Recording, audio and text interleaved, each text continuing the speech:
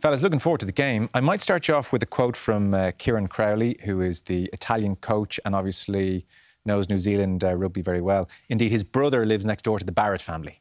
So that's what's going on in New Zealand. Small place. Yeah. New Zealand's a small place. Yeah. So what he said, Rob, is I've never seen a bad New Zealand team, but the world rugby at the top level is after getting very close. Everyone's exposed to the same coaching, the same S&C. And so he says, a few years ago, New Zealand were dominant. They were ahead of all the other countries in their approach, but everybody has caught up. So it's not that New Zealand have necessarily gone backwards, it's that everyone else has caught up. Agree, disagree? Strongly disagree. I think the reason New Zealand aren't the team like New Zealand in the past because they don't have the quality of players like they did.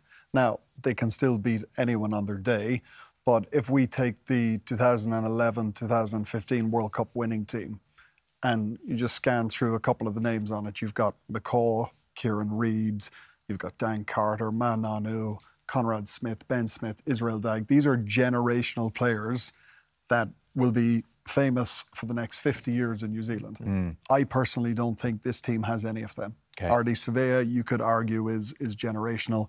Bowden, yes, but maybe a little bit past it now. I don't think they have the same stardust as teams gone before them. It's interesting, Robbie. I actually agree with Robbie with that, but I think there's some truth in that. I think that certainly in my lifetime, I've never seen the top teams beating each other as often as they have.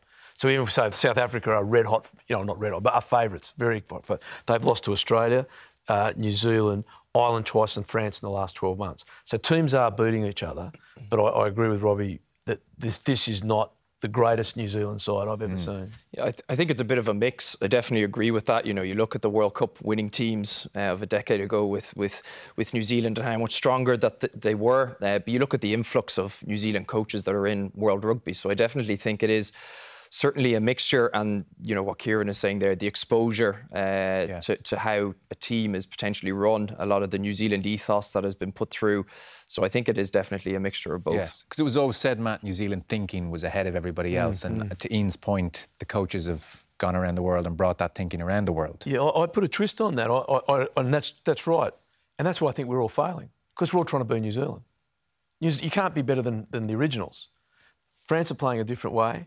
Ireland are playing a different way. South Africa are playing a different way. Okay. So there's your top four, and they're all playing different. Australia, we're the third island of New Zealand, and we're a very, very poor imitation. They can't do it. So you've got to find your own beat of your own drum, and the other countries have done that. And I think you're exactly right. And if the last few years have showed us anything, that the way New Zealand play rugby doesn't have to be the only way. Yes. That you can play your own stamp on it, you can put your nation's DNA into how you play rugby 100%. and still beat New Zealand. 100%. Okay, interesting.